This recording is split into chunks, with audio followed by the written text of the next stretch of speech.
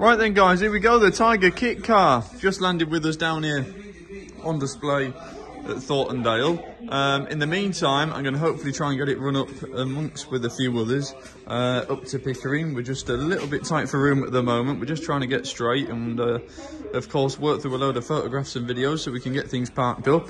So we're a little bit all over the spot at the moment, but we're getting there slowly. So just bear in mind, just give the girls a ring and just check where the location of the car will be, because hopefully next day or two I'm gonna get a few of them moved up to Pickering. So there you go, just double check.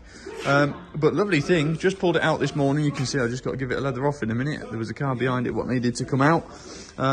Sounds lovely. Yeah, sounds really nice. Obviously Z-Tech in there on some carbs. You can't beat that, can you? They sound absolutely awesome. Yeah, great really. Nice and tidy on the paintwork and such like. Lovely set of wheels, good fancy tyres, lovely hood, really nice on the hood.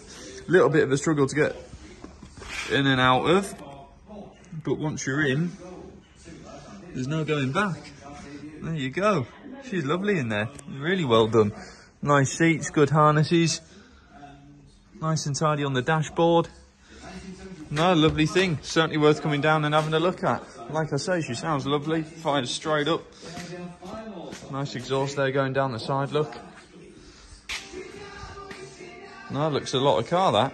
It'd be perfect when the sun's out shortly. It'd be a lot easier to get in and out of with this soft top off, or down should I say.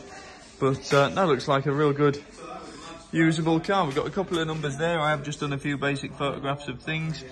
But no, really well presented car. Certainly worth coming down and having a look at, guys. There you go.